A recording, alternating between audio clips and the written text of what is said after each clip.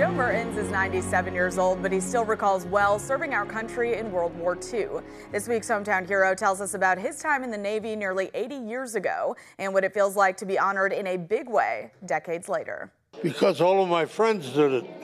For Green Bay native Joe Mertens, that was enough reason for him to join the U.S. Navy in 1943 in the thick of World War II. Well, at the time when I was 17 years old, it didn't really mean too much other than the fact that all of my friends were doing it, so it must be pretty good. So I did. Headed overseas aboard a troop ship with 1,500 others, Mertens found himself in the middle of the Pacific Theater. But he says that was just about his only time aboard a ship. That's what all you think about, what they say. Join the Navy, see the world. All I've seen so far was the jungles. For 32 months and 15 days, Mertens spent time as a gunner's mate between Gamma Dodo and Gilly Gilly naval bases, seeing some of World War II's greatest battles. Because of that, 8 decades later, Mertens was honored by Representative Mike Gallagher with 4 prestigious medals, including the Asiatic Pacific Combat Medal and the World War II Victory Medal. For us to do this for Joe is incredibly inspiring. The Greatest Generation gets that name for a reason, and to see his incredible family, his wife, they had 6 kids, 28 grandkids. I mean, it's just an incredible story of service and a beautiful Northeast Wisconsin story.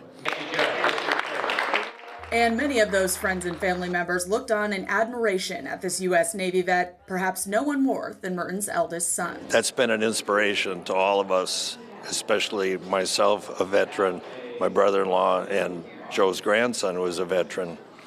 It really gave us a person in my father to look up to as we fulfilled our military service.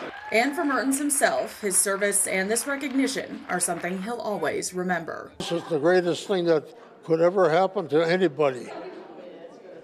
Anybody, I don't care who, what, or where.